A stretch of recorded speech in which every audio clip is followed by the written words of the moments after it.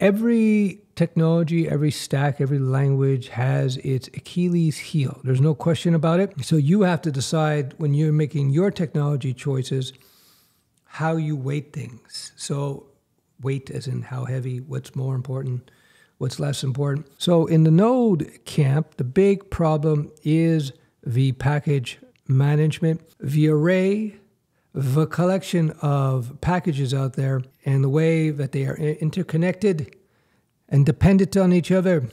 The dependency tree in Node is extremely problematic. All right, so we're going to do a different style in this video where I'm going to take you outside into the wilds of downtown Montreal and Westmount, and I'm going to discuss this whole Node issue.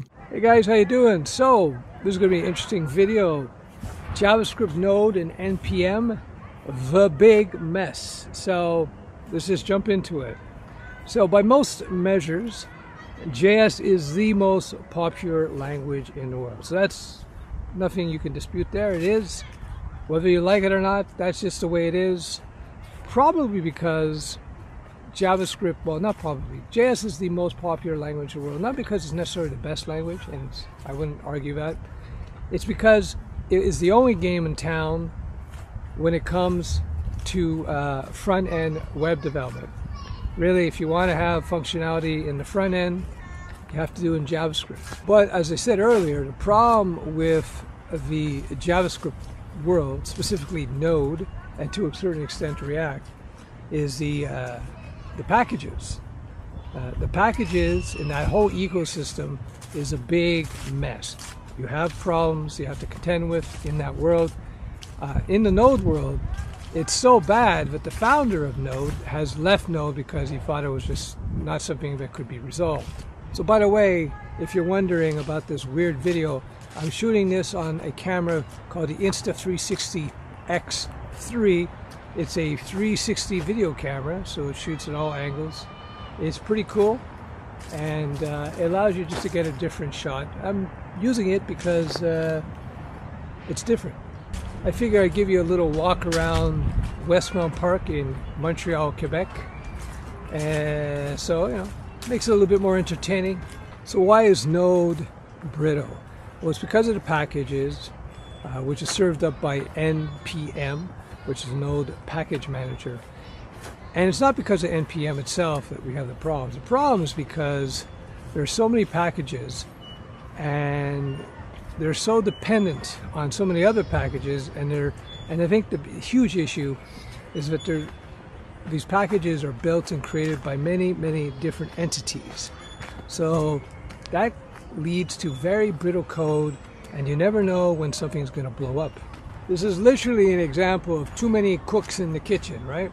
Too many cooks in the kitchen, it gets to be a big mess in there, and nothing gets done. So let me give you an example. Let's say you have your application, as is typical in a Node implementation.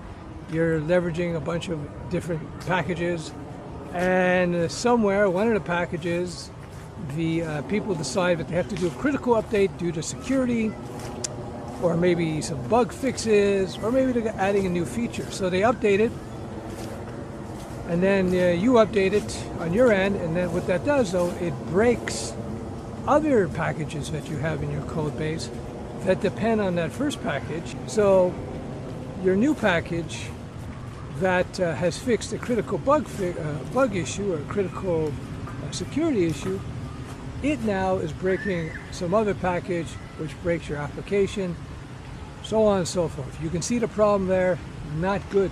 Just so you understand, you don't see this sort of fragility in the Python world, in the PHP world, in the Java world, in the C# world. This is something really specific to the Node world.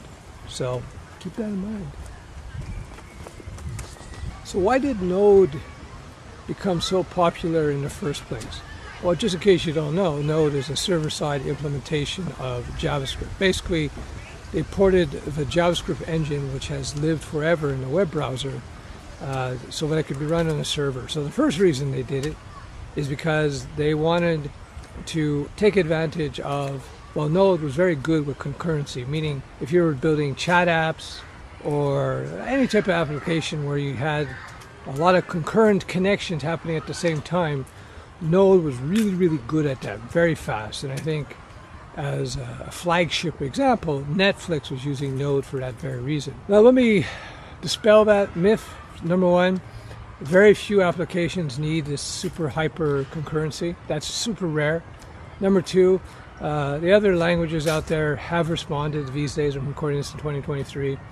And so they can do some pretty good concurrency as well. So keep that in mind.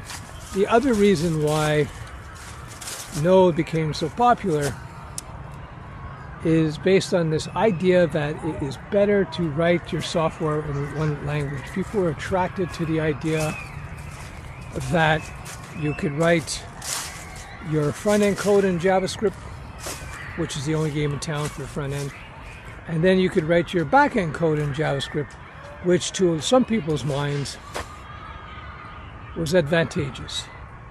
Again, another illusion, because if you know anything about programming, you have any experience, once you understand any of the modern languages, to learn another one is just trivial. It really is. So the least of your concerns is the programming language you use when it comes to development, right? It's actually about the world, the environment around the language. That's really makes sense. That's what really has the big impact. So there you go. Node is a big mess. It's still widely used, still popular. It's not going away anytime soon, that's for sure. I don't think it will ever go away. But don't expect it to replace the Java, the C#, the PHP, the Python, Django, or Flask. It's not going to. It's not good enough to replace these things. And there you have it. So if you are a startup founder and you're looking at a stack to develop in, I would think twice about leveraging Node because of the package management, because of that brittleness. Really look deeply into what your functionality requirements are and whether Node actually brings a significant value. It may not, it may, depending. So years ago, when I was developing my current SaaS, Studioweb, I looked at it and I thought the advantages that Node brought did not outweigh all the disadvantages, mainly its brittleness. So keep that in mind. This is all from the perspective of a developer who's been working on code since the early 90s. 1994 is when I wrote my very first professional code. That said, I don't know everything. So if you have any disputes with my characterizations of anything I discuss in this particular video, please feel free to comment in the comments below.